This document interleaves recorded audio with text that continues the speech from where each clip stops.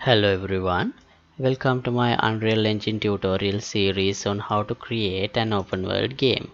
So today what I am going to show you is how to enable Ragdoll effect to our character mesh when he is killed.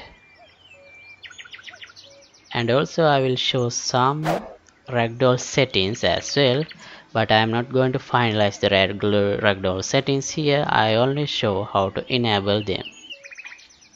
So this is the demonstration. When this guy is dead, first it will play the death animation and then that guy will go into the Ragdoll mode. I'll show you again. Okay, so like that. Alright, let's get started.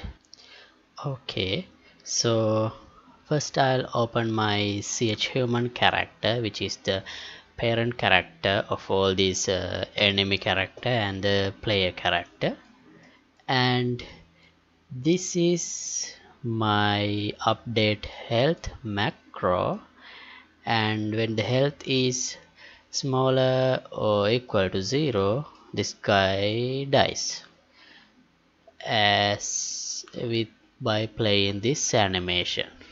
So in this part I should enable the Ragdoll effect. So this is how we enable Ragdoll effect. First we need a reference to this mesh of the character, and I'll drag and drop it here, and then I should set simulate physics. This one, set simulate physics. So right now actually I should allow, let's check the length of this animation first. It is 2.2 seconds. So it would look better if I allow some time to play the animation and then I enable the Ragdoll. So to do it like that, I'll add some delay like 1 second here and then enable the Ragdoll. Let's see what happens now.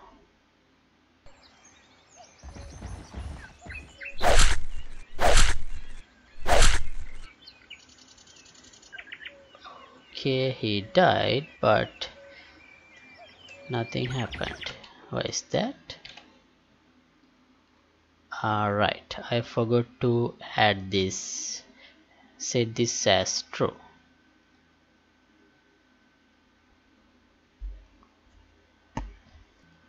Okay, so let's check again now.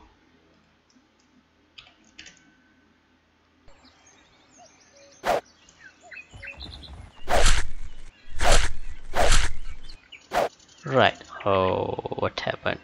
So I think the Ragdoll was enabled, but this guy fall through the ground.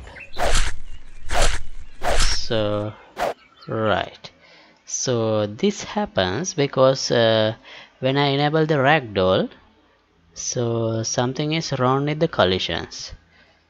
So in the current settings of this mesh, under collision settings, I have set this to custom and make it like this. That's because I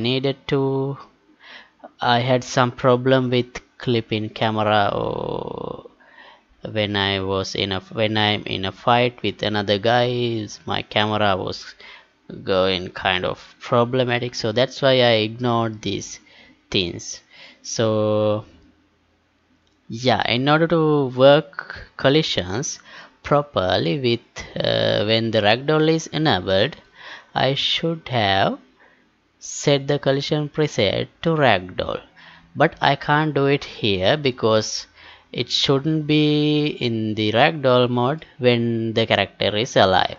So therefore, before enabling this physics simulation, I'll set the collision profile of this mesh at the runtime like this: set collision profile name, this one, and I can set this collision profile with the name of the profile. So that means these are the collision profiles available. I'll put ragdoll here. Okay, now let's check.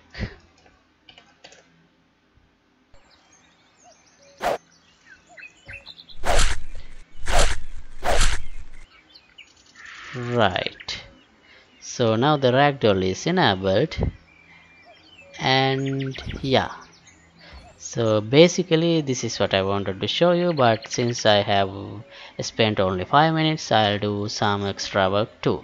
So as you can see, I can't walk through this area. Something is blocking me. Actually, what blocking me is the capsule of this character.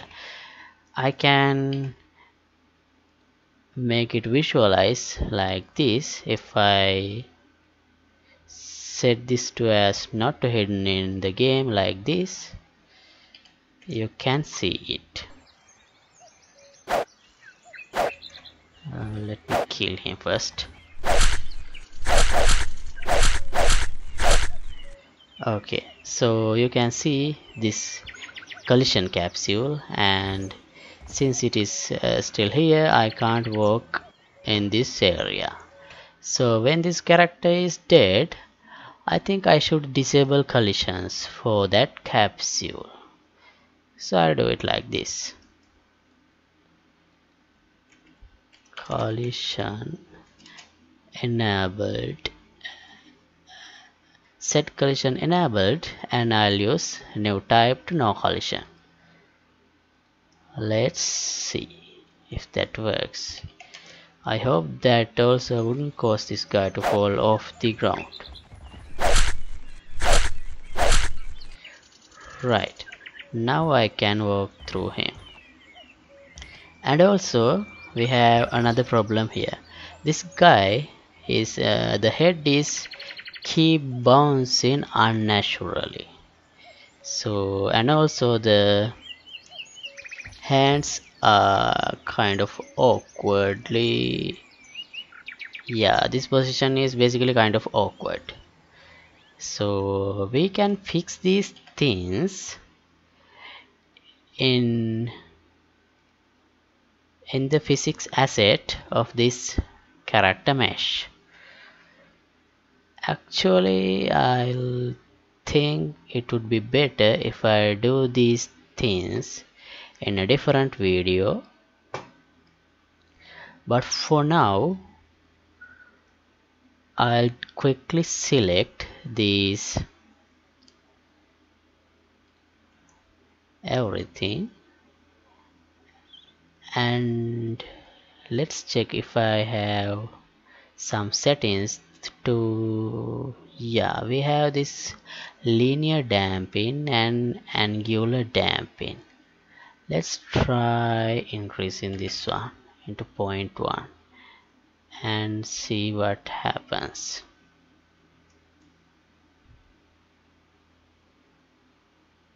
Okay, now I think this is much better, isn't it? Yeah, so all what I did was add in some angular damping. So what if I increase this one as well? Let's see.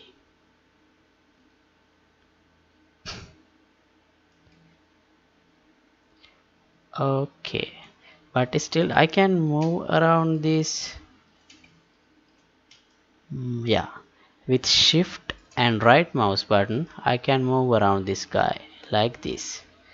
So you can see how good the physics simulation is by doing like this. And as you can see, this hand is not natural, and the head and everything is not natural. They can bend in any way they want. So we can quickly fix it like this. Start disable the simulation, and you see these cone like things. These are the constraints of each of these joints.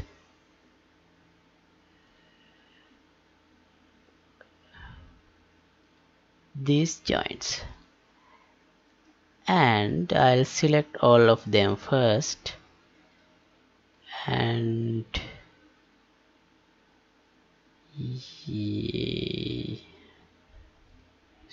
this one, no.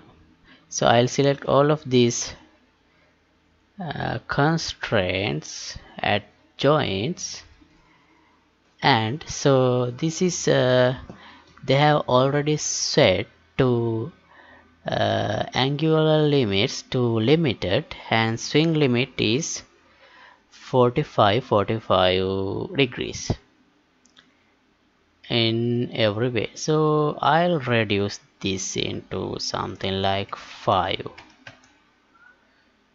and let's check. Well, I think now it's too stiff. It does not look like a human. See, the hands should fall down, but it's not like that. This is not natural. It's more like a puppet or something. So right, basically I'll keep everything in this way, and then I'll select this right arm, this one, and I'll increase the angular limits of those things to like 20. Well, it's at 30,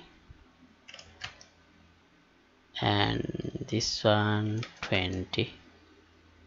This one twist. What is twist?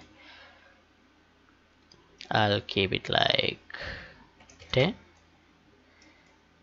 and let's check again. Okay, still not good enough hands, so I'll increase this to 90 so that these hands will fall all the way down. No. Okay, well, 180 then. Okay, still not good enough, but I think you know now how to set these things. This also 90. So also I'll add 60 here.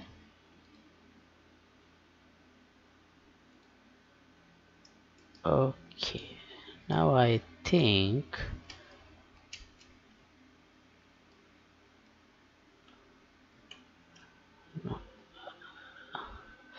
well, I'll do a different video. I have to study this a little more, and I'll do a proper video on this. So for now I'll keep this guy like this, and then let's see, let's kill him one more time. First I'll disable that capsule visibility like this. Okay, and I'll kill him again. Right, well, the hands and other parts are not bent in natural way, but still this does not look human enough to me, and we will work on this in future. Alright, and that's all for today. And wait.